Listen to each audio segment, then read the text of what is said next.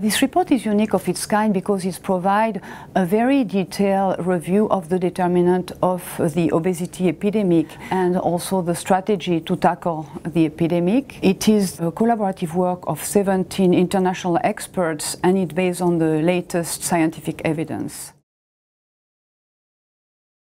Energy intake exceeding energy expenditure is the main driver of weight gain. So the amount of calorie which is ingested through food and drinks is a major factor. The quality of the diet is also important because it affects energy balance through different hormonal and neurological pathways and influence society. So a diet which is rich in industrial processed food, carbohydrates, and added sugar would be very obesogenic, while a diet which is rich in vegetables, fruit, healthy oils, and nuts and fish and poultry to replace meat would be associated with a lower risk of obesity and weight gain. Physical activity is certainly very healthy, however it has only a minor effect on weight maintenance and weight loss and should be associated with restricted caloric intake. With regard with genetics and the microbiota,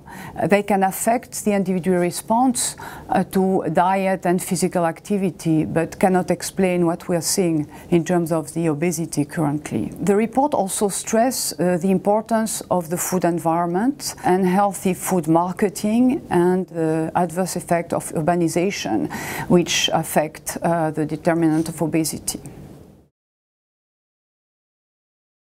In reviewing the different determinants of the obesity epidemic and the different policy options, it provides necessary information for the government to implement a strategy to control the epidemic. And it also emphasized the importance of the epidemic among children. We have now quite a good news because with a multi-sectorial approach, the evidence shows that the epidemic can be arrested or even reversed, in particular in children, so it's quite promising.